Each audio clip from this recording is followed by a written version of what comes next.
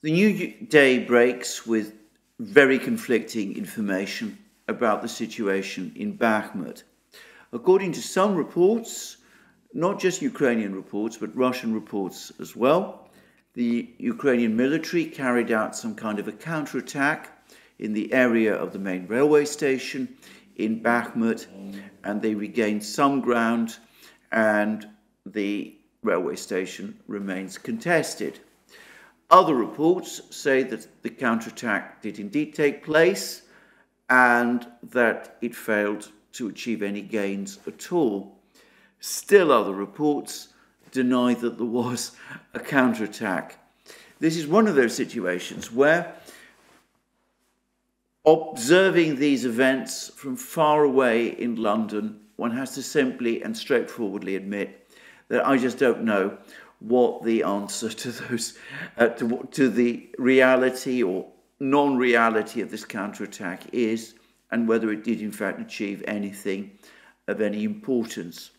I'm going to say, however, that all the indications nonetheless remain that whatever the effects of this counterattack, assuming it did take place, even if it did achieve some minor gains, I'm confident that those minor gains will be reversed and the Russians will continue their gradual, remorseless capture of Bakhmut. There's just been a long article about the battle in Bakhmut in Bild Zeitung, German tabloid newspaper, but a journalist has reported to Bild Zeitung about the situation in Bakhmut. He speaks about a continuing Russian advance in the town and about the Ukrainian soldiers in Bakhmut increasingly questioning, or rather, perhaps not increasingly because they've been doing this for some time, but questioning the logic of continuing to defend a town, Bakhmut, and suffering extremely heavy losses in doing so, a town which the Russians are certain to capture.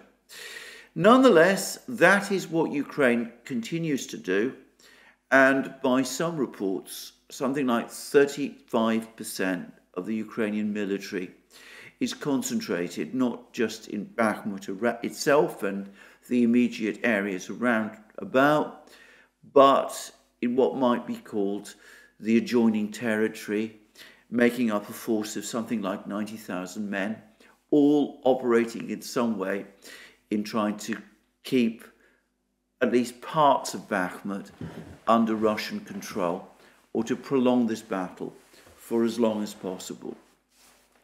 And I would say that there's been another report, this time from RT, obviously a Russian agency. They've described the fighting in Bakhmut. I'm not going to discuss what they say. They give various accounts of the state of the fighting. But they put the number of Ukrainian forces in and around Bakhmut.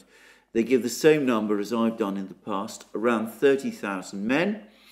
And I think this is probably the totality of the Ukrainian forces that are immediately involved defending this small place, which originally had a population of 75,000.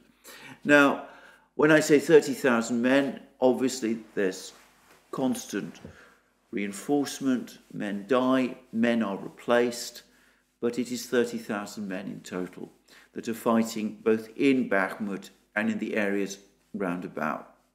Anyway, that is my understanding of the totals. Now, the Russians have, in addition, made a number of statements about the progress of the fighting in Bakhmut. And we've had a comment about the fighting there from the Russian Defense Ministry. And this was been made by Lieutenant General Igor Konashenkov, who is the Russian Defense Ministry spokesman. He says, in the Donetsk direction, the Wagner assault teams continue highly tense combat operations for ousting the enemy from the central quarters of the city. Russian airborne forces are providing support for the Wagner assault teams on the flanks. In particular, they are blocking the redeployment of Ukrainian army reserves to the city and the enemy's retreat from Bakhmut. During the last 24 hours, aircraft of the Russian aerospace forces have flown 12 sorties to provide support for the combat teams in Bakhmut, whilst missile troops and artillery accomplished 57 firing objectives. Now, note those words that the Russian airborne forces, the paratroopers, are blocking the redeployment of Ukrainian army reserves to the city, to Bakhmut, and preventing the enemy's retreat. And there's been a similar statement from Yan Gagin, the advisor of Denis Pushilin, who's the head of the Donetsk regional government. And this is what he's reported to have said on Russia 24 television channel earlier today. The enemy has been edged out to the western outskirts of Bakhmut. He actually says Artyomovsk, but I will call it Bakhmut. And fierce battles are now raging there. The Ukrainian combat group itself has now been blocked, almost sealed off. The Ukrainian military has no possibility to retreat along roads because all of them are practically controlled by Russian artillery. The Ukrainian military's attempts to deliver food and ammunition to its troops and rotate the personnel currently fighting in Bakhmut are doomed to fail, although such attempts are regularly made. Kiev's counteroffensive in the area will fail due to insufficient reserves, the absence of equipment for its delivery, and also due to the preparedness of Russian forces. The enemy group in Bakhmut is deprived of its logistics support. Actually speaking, the enemy now faces the choice, as I said before, either death or capture. Well, that's Gagin, that was Konashenkov. I'm not absolutely sure that they're telling us anything there which we don't already know, that the Russians are able to shell the roads, to attack any Ukrainian vehicles moving up and down the roads into Bakhmut, and this has massively complicated Ukrainian attempts to keep Bakhmut, the Ukrainian grouping in Bakhmut, supplied.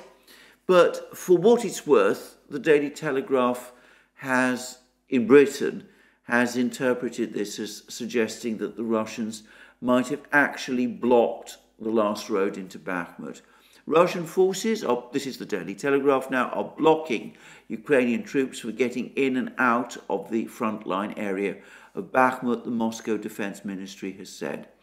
And the Russian Defense Ministry said in a statement, airborne forces are providing support to advancing assault troops, blocking the transfer of Ukrainian army reserves to the city and the possibility of retreat for the enemy. And Prigozhin himself, by contrast, according to the Telegraph, has said that it's too early to say that the city has indeed been surrounded. Well, I'm not going to, as I said, judge on the full facts of this.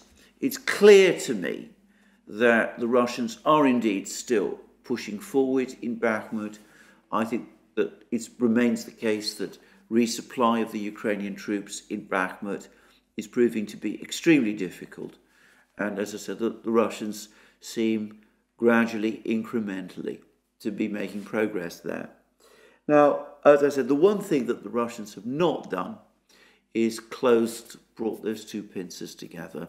There's no reports that they've yet captured Ivanivska or Orehovo-Vasilyevka or Bogdanovka or Khromovo, all of these villages immediately to the west of Bakhmut. And a commentator, Yuri Podolyaka, who is originally of Ukrainian origin, but who has gone over to the Russian side and has become a major commentator on the Russian side about the war, and who seems to have extensive contacts on the front lines. Anyway, he said that the reason for this is that Ukraine has rushed more troops to try to hold positions in Bakhmut, and in particular to stop the pincers closing. There was an earlier report from Prigozhin that the pincers had not closed because the Russian military commanders decided that it would not be advantageous to do so, it would be too costly in lives, and that it works to Russian advantage to lure more Ukrainian troops in. Well, that's not quite what Podolyaka is saying, but he does say that Ukraine has rushed reinforcements, replacing some of those 30,000 men that have been lost, that they're managing to cling on to their positions in these villages and to cling on to their positions in Bakhmut itself, though at the cost of very, very high losses. Now, how high those losses are, I'm not able to say. I did see one report, but again it came from a Russian source, that said that in the Bakhmut area, Ukraine is now experiencing casualties of around 1,200 men a day.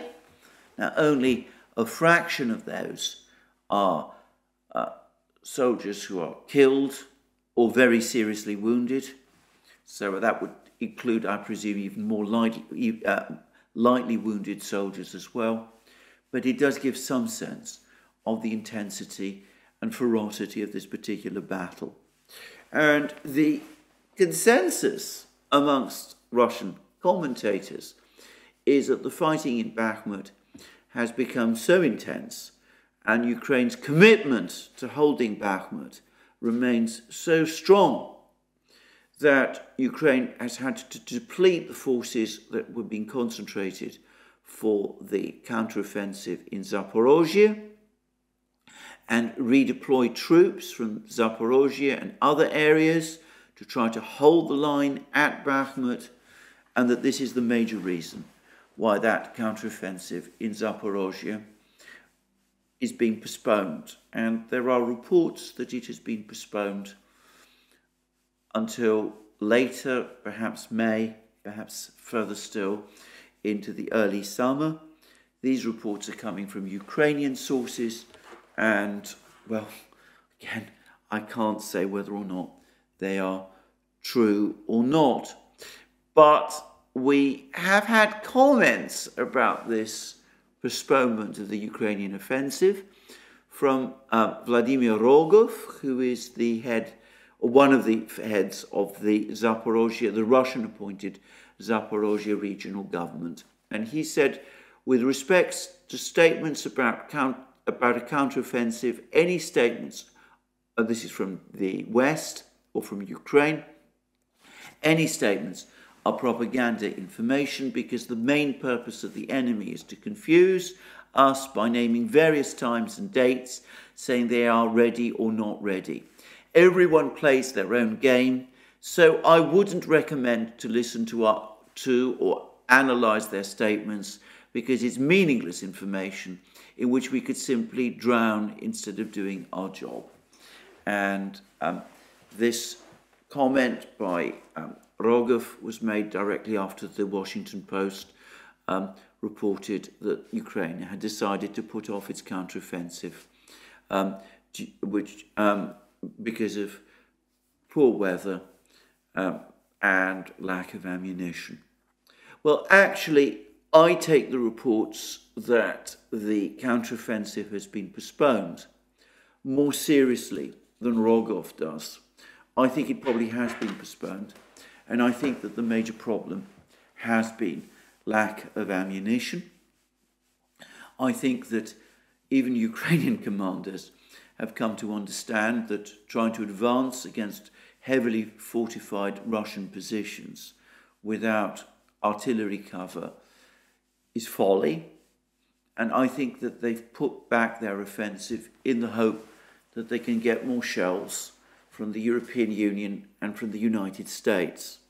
And perhaps it is not coincidence that there's just been a major deal done between the United States and South Korea, with South Korea agreeing to supply the United States with 500,000 shells, supposedly to deplete US arsenals of 155mm shells, which are said to be in a critical condition. And that may be part of what this is about, but I suspect that this is a complicated arrangement whereby South Korea says it's going to loan these shells to the United States in order to prevent these shells being sent to Ukraine, but the United States will then supply some of its own shells, some of its stock of remaining shells to Ukraine to try to make up the numbers. And I'm hearing, by the way, reports that the next arms package to Ukraine from the United States is going to be the very last one before the offensive takes place, and it will probably consist mostly of artillery shells. Nowhere near the number I suspect that the Russians have stockpiled, but at least more to enable Ukraine finally to launch this offensive. And that, of course, then brings us back to the perennial topic of what the prospects for this offensive are. And we've had all of those reports that were coming out over the last couple of days from all this big dump of papers that have been leaked from the Pentagon. They give a rather bleak picture of Ukrainian military formations still in the process of training. Some of them not getting as much training as they might need, of equipment being provided to Ukraine by the West, but not perhaps in the numbers that would be needed to conduct an offensive, of shortages in ammunition, and of critical shortages in terms of air defense.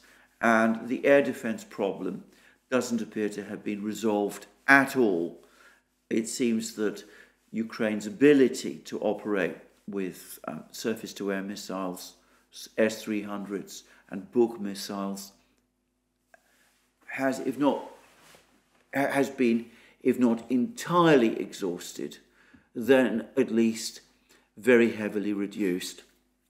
And for the record, I don't think these 500,000 shells, even if all of them from South Korea go to Ukraine, which I doubt, by the way, or at least if the United States has enough 500,000 shells to send to Ukraine.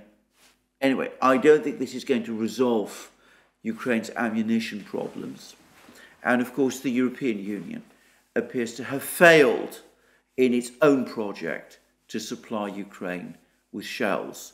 Now, of course, the importance of this cannot be overstated. Just a few weeks ago, Josep Borrell, the EU's High Representative for Foreign Affairs, it's the EU's foreign minister, if you like, was going around saying that unless Ukraine could be supplied with the shells it needed, then the war would end. The war would end, in other words, in a Russian victory. And the fact is that the EU has been unable to find the shells Ukraine needs, and the United States instead has had to rush off and try to find shells by pleading with South Korea. Now, I'm going to just make one quick observation on this issue of South Korea's supply of shells, something which the South Koreans apparently were very, very unwilling to do and probably will not agree to do again. I suspect that this has been a long, ongoing issue. There's been this tantalizing story, these constant reports about the Russians obtaining 152mm shells from North Korea. The North Koreans have categorically denied this, so have the Russians. The Russians deny that they have obtained shells from North Korea. And I am wondering now whether the reason for that story, which seems implausible, after all, President Lukashenko of Belarus has said that Russian shell production is now so high that Russia is no longer placing orders for 152mm shells in Belarus, which it had previously been doing. But anyway, I wonder whether that story about North Korea providing shells to Russia wasn't intended to try to persuade or put pressure on the South Koreans to provide 155mm shells in large quantities to the United States. South Korea, by the way, has had good relations with Russia. Sometimes, until fairly recently, they were very good relations with Russia. It's also relied on Russia in the past to act as some kind of an interlocutor between South Korea and North Korea, passing messages between the two. And it's also looked to Russia to exercise some kind of restraint over North Korea. And of course, the South Koreans would not want to see a return to the situation which existed during the Cold War, where the Russians reverted to becoming North Korea's arms supplier and started to provide the North Koreans with sophisticated weapons such as fighter jets, which North Korea is currently short of. So it's completely understandable why the South Koreans would be unhappy at this US demand. But given South Korea's relationship with the United States, they could not simply reject it. Anyway, so that now brings me to a further point, which is a further point of this video, which is the state of the leadership of the United States, because there's been a most interesting article by Seymour Hersh on his blog, his Substack blog. As it is behind a paywall, I'm not going to read it. But anyway, a summary of it would be as follows, that there is growing concern within some sections of the US intelligence community about what they see as the amateurism and lack of leadership, lack of effective leadership shown by President Biden's leadership team. There is said to be particular exasperation with Secretary Blinken and National Security Advisor Sullivan. The one is seen as, that is to say, Blinken, as nothing more than a congressional aide who has been wildly over-promoted, far beyond his competence. The other, Sullivan, is seen more as a sort of political fixer than somebody who really understands or has much grasp of foreign policy. And there is also concern that Blinken and Sullivan see everything in pure black and white terms, that they're not really open to intelligent discussion about the situation or reasonable discussion about the situation, and that they're not really listening to any of the advice, any of the proper advice that they are being given by the intelligence professionals. There's also some degree of unhappiness about the quality of the military leaders of Austin and Milley. Austin is clearly heavily involved with the Sullivan Blinken group. As I said, he's not been perhaps a member of the military for some time until he was appointed Defense Secretary. He's got very strong connections with Raytheon. I think to some extent he can be ignored for this purpose. But I do get the sense that there is a great deal of disappointment on the part of some people in the military and intelligence community with General Milley, or at least this is what Seymour Hersh is telling us. We're told that Milley, way back in January, at a time when the situation for Ukraine was going very badly wrong in Bakhmut and other places, was so confident of Ukraine's victory that he actually tasked a group to draw up a surrender proposal for the Russians after Ukraine wins the battle on the battlefield. That does seem very bizarre, especially given the timing of this move in midwinter, when things for Ukraine were starting to go very, very seriously wrong. And I'm going to say this, I don't think that Milley is in fact quite as delusional about the situation in Ukraine as Seymour Hersh or Seymour Hersh's informant appeared to think. I think the fundamental problem with Milley is that he's proved to be a highly political officer. And though I think he understands at some level how difficult the situation for Ukraine is, he's after all made statements to this effect. Only a few days ago, he was saying that Ukraine won't be able to regain all its territories this year, that it will be an extremely difficult thing for Ukraine to do. Anyway, I get the sense that Milley, even as he says these things, doesn't want to break with Austin and doesn't want to confront the president. And I think that if my reading of this is correct, then I'm afraid that Milley is indeed abdicating his responsibilities, which is to tell truth to power. The Prussians actually had an expression for this about the duty of a soldier to tell the truth to his king. And I think perhaps Milley is failing to some extent in that. And if so, I think this is tragic, because I think that Milley is in fact in a better position than almost anybody else to bring this fighting to an end. If he were to come out and say straightforwardly to President Biden, to people like Sullivan and Austin and Blinken, that the war cannot be won, then I think that might actually have an effect.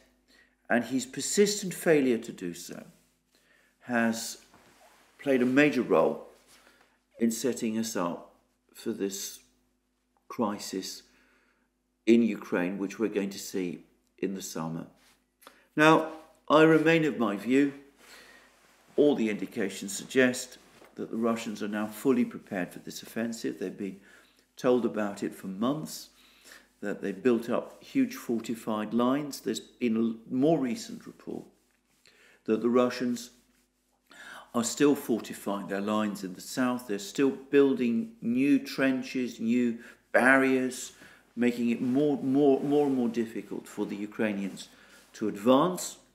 And we've also seen, as I've said before, increased activity from the Russian Air Force. They're carrying out more and more bombing strikes in Ukraine, using these precision-guided glide bombs. And apparently production of these glide bombs has increased markedly. And obviously they're being increasingly used, taking the place of the more expensive missiles that were being used before. And that doesn't mean, by the way, that a missile attack isn't coming. I suspect that we're going to get one probably at some point within the next few days.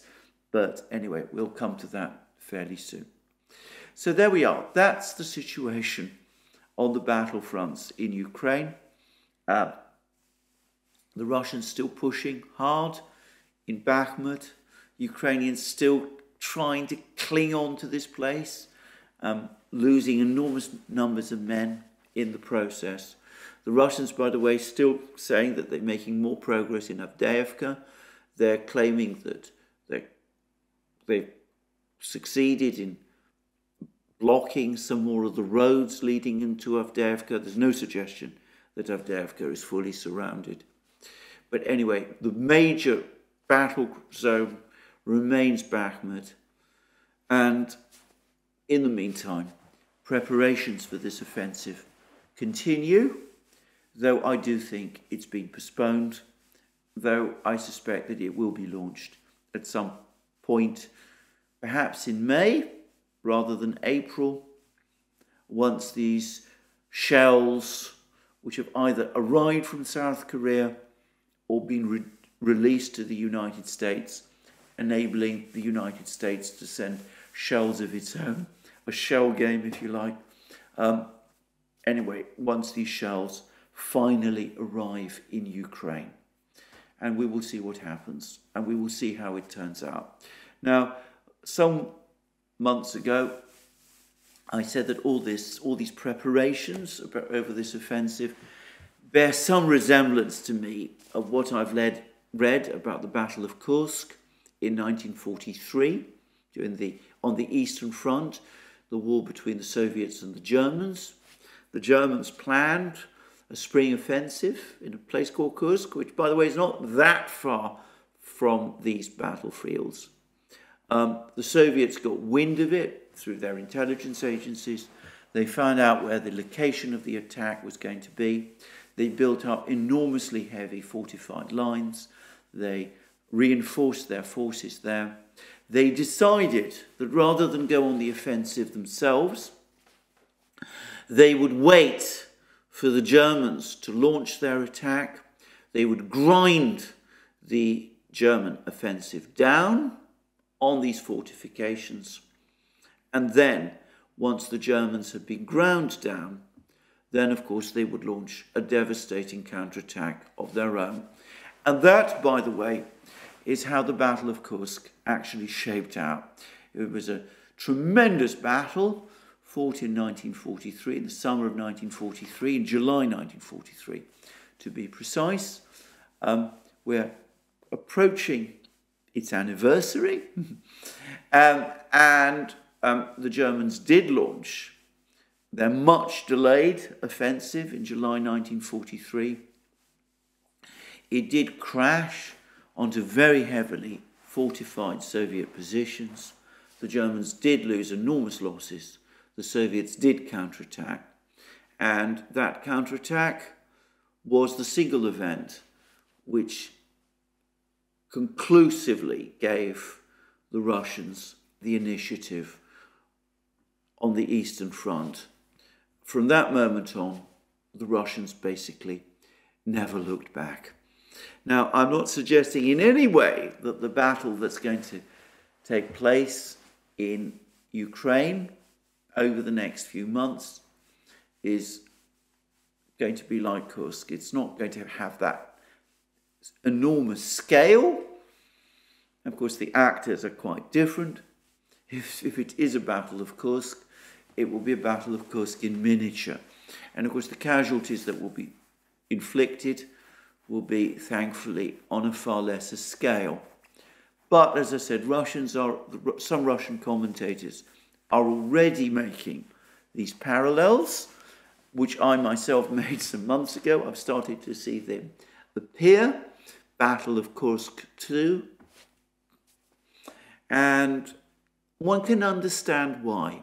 Because even though the wars are very different and the armies are very different and much smaller this time, one can see that the philosophy that the Russians seem to be following is very much the same.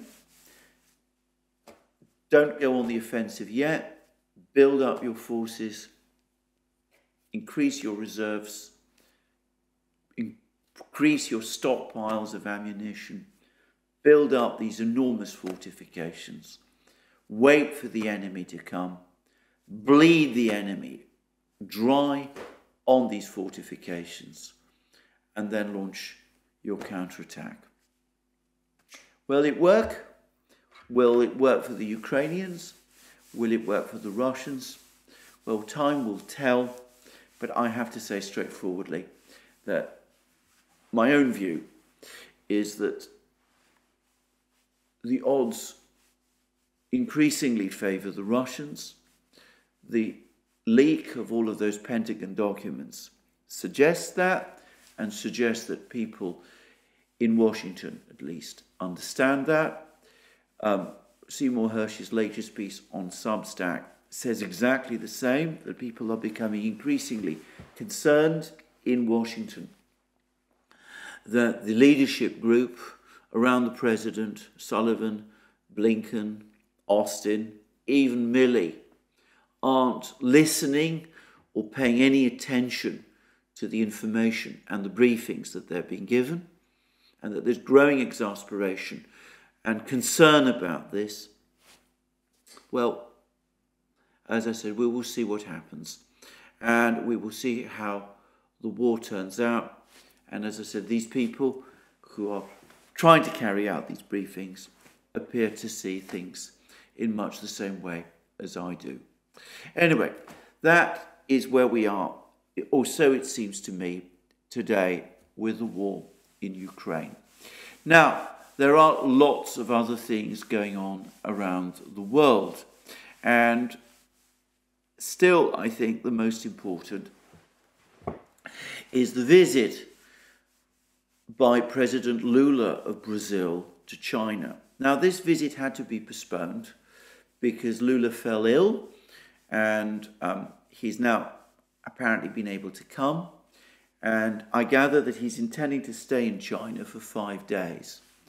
And importantly, it seems that at China's request, Ukraine is not going to be high on the agenda of this meeting. Instead, what Brazil and China are going to do is that they're going to forge ahead with their economic relationship. In other words, Brazil and China, both members of the BRICS, are working to reactivate the B part of the BRICS. Under the previous Brazilian President Bolsonaro, Brazil became less engaged in the BRICS than it had previously been. There was a lot of speculation when President Lula won the election about what he would do. Many felt that he had strong connections with the United States and with the Democratic Party.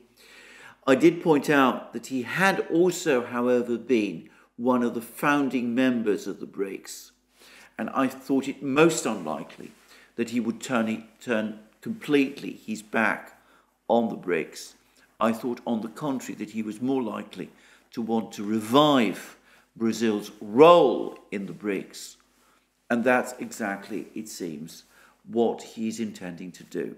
He's going to China, he's going to agree all sorts of economic contacts, trade contacts between China and Brazil, and importantly, the plan is apparently to start trading in currencies other than the dollar. In other words, Brazil and China will no longer be using the dollar to the same extent in their trade with each other. And this is now a gathering trend. It is happening in more and more places around the world.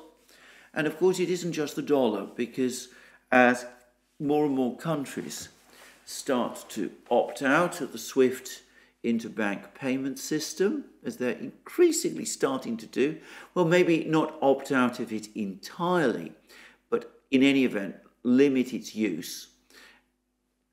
As they are increasingly exploring alternatives like the Russian system, the Chinese system, those sort of systems, the United States starting to lose track of financial flows, of global financial flows.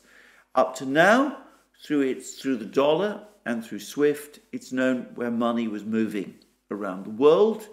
at any one time.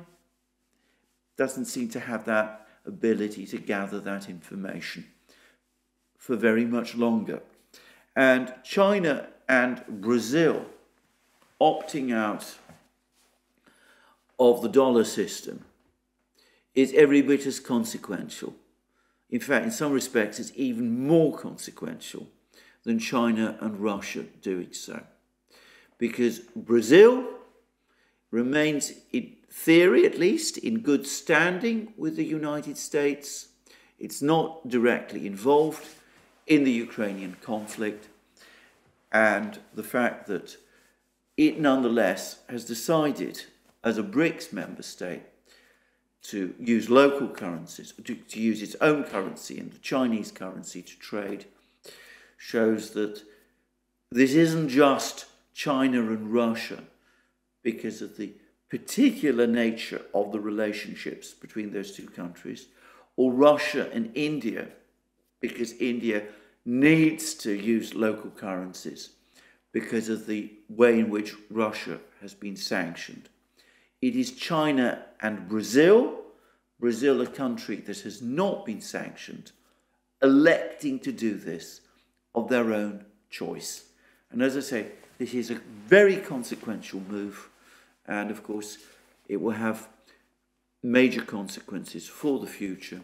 And on the topic of Ukraine, it seems that the Brazilians are still hoping to agree with the Chinese some sort of joint statement, which will reaffirm essentially the Chinese perspectives on how this conflict should be resolved. And of course, Brazil is clear that it will not supply ammunition to Ukraine. So, Brazil, China, and there is another equally important meeting taking place, and that is the visit of the Syrian foreign minister to Saudi Arabia. Now, a few weeks ago, China brokered a rapprochement between Saudi Arabia and Iran, and that came as something of a shock to the international system. It was something of a diplomatic revolution. It completely changed the mood in the Middle East. And then we've seen increasing moves by Turkey and Syria to find a way to resolve their differences as well. But more important than that is the visit of the Syrian foreign minister to Saudi Arabia. Saudi Arabia was one of the countries that led in the attempt to overthrow President Assad, and which participated heavily in the support of the insurgency against him. Well, they've now changed their policy. They've now received President Assad's foreign minister in Saudi Arabia, in Riyadh, and apparently President Assad himself is going to be invited to the next meeting of the Arab League, so that Syria will finally be able to rejoin the Arab League from which it was expelled when the conflict in Syria began 10 years ago. So this is another diplomatic revolution. But perhaps the further point to make about it is that, once again, it's a further sign of defiance by Saudi Arabia of the United States. About a week ago, we saw reports began to appear that US CIA Director William Burns had gone to Saudi Arabia, that he'd met Saudi officials there, that he'd expressed the US's frustration about the fact that Saudi Arabia was improving relations with countries like Iran and Syria. And of course, coming from the CIA director over the course of what was supposed to be a secret visit, that wasn't so much an expression of frustration. It was and would have been perceived in Saudi Arabia as a warning or even as a threat that the United States is not happy with these moves that the Saudis are making and wants to see them ended. And if they're not ended, then Saudi Arabia will face not just criticism, but pressure from the United States. Well, the Saudis have now given their answer. They have disregarded this warning from William Burns. They have welcomed Syria's foreign minister in Saudi Arabia. So, there we go. A political leadership in Washington that Seymour Hersh tells us his sources are becoming increasingly exasperated with, that they see this group of people, Blinken, Sullivan, the others, as out of touch, deluded, over-ideological, with a tendency to see the world in pure black and white terms, unwilling to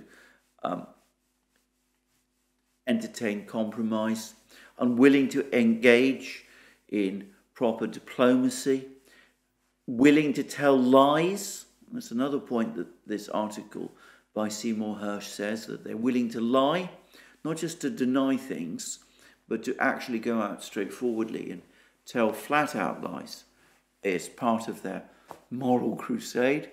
All of these things. And we see the increasing effect that this is having around the world. Countries like China and Brazil prefer to deal with each other and to bypass this group in Washington, whom they can't trust. We see the Saudis absolutely exasperated with the lectures that they're getting from this group in Washington and deciding instead to make peace with their regional enemies, the Iranians, the Syrians, and by the way, apparently also with the Houthis in Yemen. And of course, this particular group of people, their bizarre sets of illusions are what lies at the base, at the foundation, are the foundational cause for the crisis we have in Ukraine, for the war that is taking place there. So, altogether, the world is moving on, even as Washington and Kiev and London and Brussels fret and worry and agonize about this Ukrainian counteroffensive, with the United States going with a begging bowl to its South Korean allies, trying to get them to provide shells, of which the United States, the country that once prided itself on being the arsenal of democracy, is short, and which it cannot produce in the numbers it needs to satisfy its needs. Well, there we go. Well, that's me for the day. I am back in London. My house is still in, well, it's something of a, shall we say, it's a work in progress. The rewiring is still nowhere near completed. But I will continue to make programs to keep you updated on events as I understand them. And in the meantime, thank you for joining me today. More from me soon. No doubt more information about Bakhmut and other places there shortly. And just to remind you again, you can find all our programs on our various platforms: Locals, Rumble, BitChute, Odyssey, Rockfin, Telegram. You can support our work via Patreon and Subscribestar, links under this video. You can also check out our shop, find the great things that you will find there on magic mugs, our hats, our hoodies, our t-shirts, our sweatshirts, all of those great things. And last but not least, if you've liked this video, please remember to press the like button and to check your subscription to this channel. Thank you for joining me again today. More from me soon.